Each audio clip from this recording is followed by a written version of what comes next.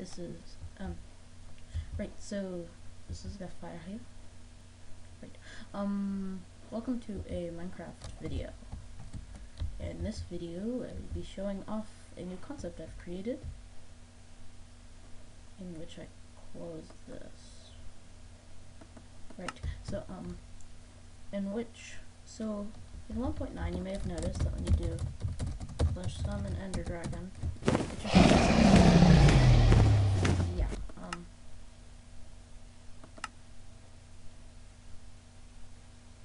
right. So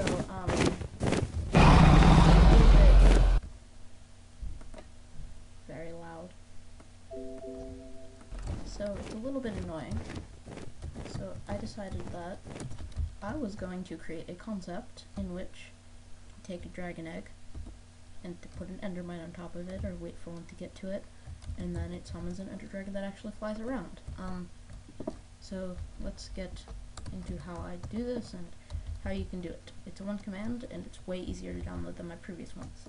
So all you have to do is go to my website at guestfire2004.weebly.com, or you can look at the link in the description.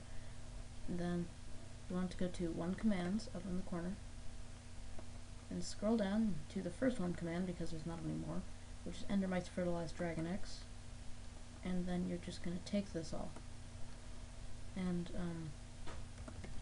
copy it with Control-C, go back into Minecraft, take a command block, and then going to paste it with Control-V. And then it should go in here, and then you press always active and just leave the command block. And then the machine generates really fast.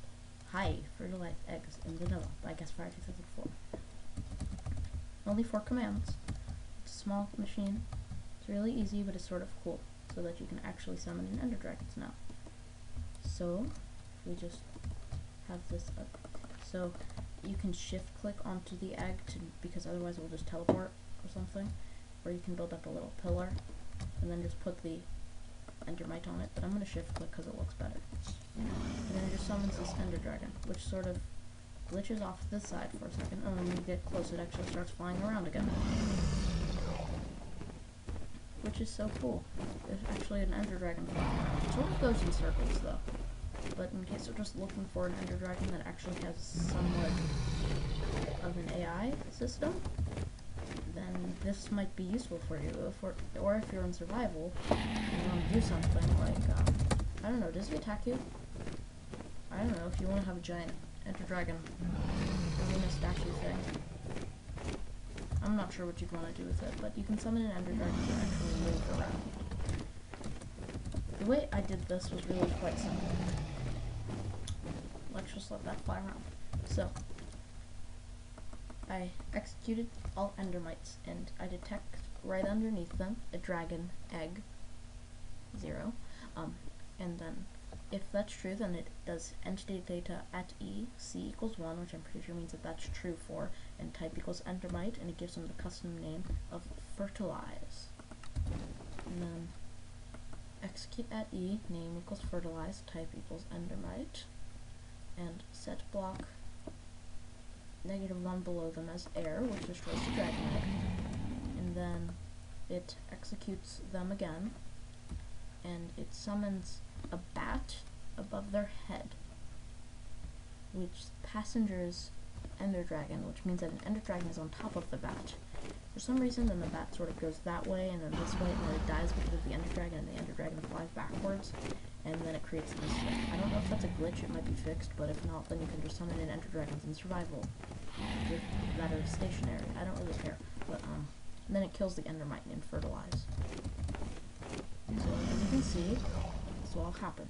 So it'll set the block, it'll kill the block, then it'll summon the ender dragon and kill the endermite. See? Look, that's exactly how it works.